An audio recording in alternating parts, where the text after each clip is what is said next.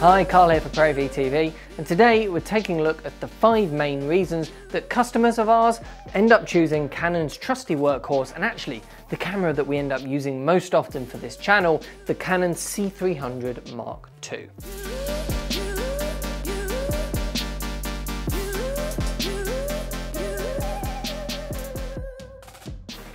So inside the C300 Mark II is a beautiful Super 35mm sensor. I mean, the dynamic range is fantastic and the color performance is exceptional. The skin tones look really lovely. I mean, people have come to expect that from Canon cameras nowadays, but it is a large part of the reason that people end up choosing this camera, myself included. The skin tones are just fantastic. And I think something that a lot of people forget, or perhaps even don't know about in the first place, is that you can actually get a raw signal out of the SDI port on the back of the camera. So you pair that with a compatible external recorder, something like the Odyssey Design 7Q, or the Atomos Shogun Inferno, or the Shogun Sumo, something like that, you're going to be able to record either in normal ProRes files, or in ProRes RAW on the Atomos units, or in Cinema DNG, so you can get that raw performance for when you need the best possible image quality.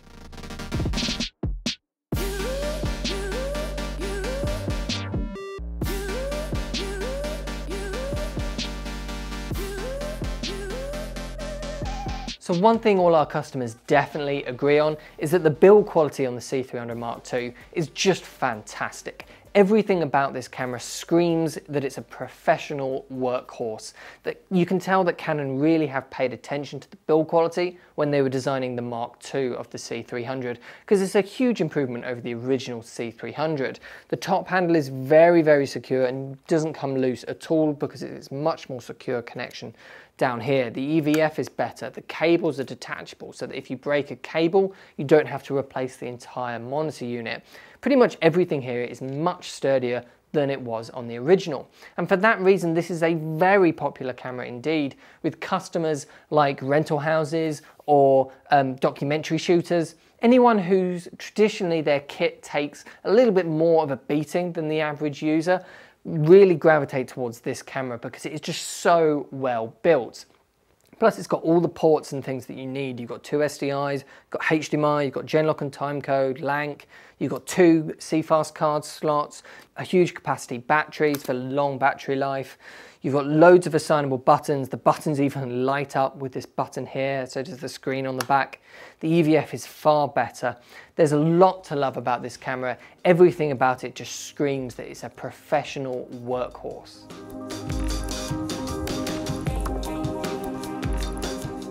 So the codecs that the C300 Mark II can record are a huge part of why people choose it and definitely define the target audience for this camera. I mean, if you are doing any high-end TV work, or maybe even low-budget feature films, or definitely documentaries, the codecs in here are going to really appeal to you. The reason that is because they are far higher in terms of data rates than any of the TV broadcast spec, but they're not so big that workflow becomes a real pain and a bit more bloated. They are very small, easy to edit files, but far more than the minimum requirements that you need for TV. In 4K, it can do 410 megabits a second in 10-bit files, and that's XFAVC, which is Canon's own format. Drop that down to 1080p though, and you get 12-bit 444 225 megabits a second, which is just fantastic, particularly if you're interested in doing any green screen work or maybe even visual effects. That 12-bit 444 is going to be a huge deal for you. That's definitely a bit of a hidden gem on this camera. You are limited to 30p. You can go up to slow motion by cropping into the sensor and you get up to 120 frames a second, but it would be nice to have 4K 60p using the full sensor, but you can't do that here. That's pretty much its main limitation when it comes to codecs, but having those codecs is just fantastic. It does all of this recording onto the 2 CFast cards at the back of the camera. And you've also got a little SD card hidden away at the front. This is for low bitrate 1080p proxy recording. So if you're interested in doing high-end TVs, definitely documentaries, or even low budget feature films, the codecs in here are going to really appeal.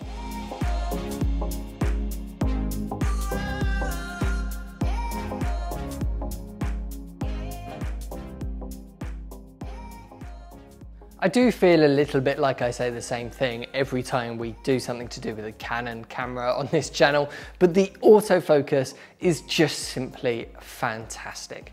It makes such a difference to your work, particularly if you do things like this sort of filming we're doing right now, or an interview, anything like that, where you've just got a person in frame and you just want to keep their face in focus. Doesn't matter if I move towards the camera or away from the camera, it's gonna track with me and keep me in focus. The camera operator, Dan, doesn't have to do anything.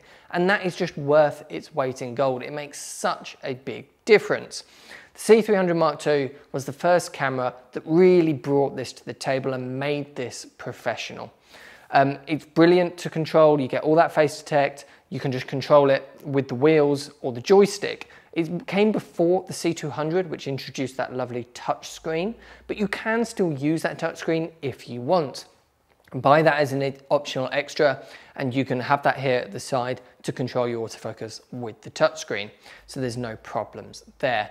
I think if you do the sort of work where focus and you're in a run and gun environment, anything like documentaries, particularly anything with interviews, the autofocus is going to make a huge, huge difference to you.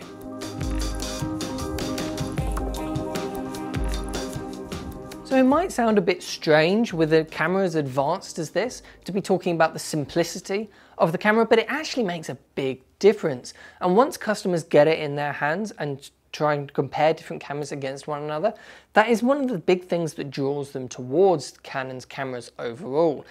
Despite them being very, very complicated and very advanced machines, they actually feel quite simple to use, and more importantly, the entire lineup is very cohesive. If you're used to anything from Canon's lineup, be it higher end or lower end, even down to DSLRs, things like that, you're going to feel familiar here. Things like the menu interface, the way the buttons are laid out, all of that is very similar across their entire lineup, which is great because with cameras like this, when you're using them in quick, fast-paced environments, or you just buy it for the first time and you need to get to know it very quickly, that does make a big difference. Another thing people really like is how reliable these cameras are. I've never had a software failure, and as we've already talked about, they are built like a tank. So if we have a customer that maybe wants to shoot in a harsher environment or is going into something very, very unpredictable, which might make you nervous about your kit, you need a production tool, a workhorse camera that's really, really rugged and reliable. And this is normally our go-to recommendation for that sort of environment. It really is built like a tank. And on some jobs, that is so, so important.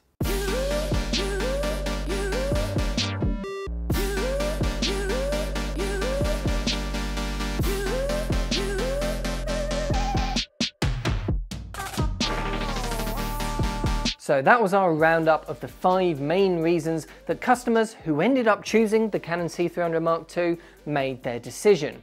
If you've got any questions at all, just leave them in the comment section down below and we'll do our best to get back to you. And of course, if you want to buy one of these for yourself, the links to our website are in the description. Thank you so much for watching, and I'll see you in the next one.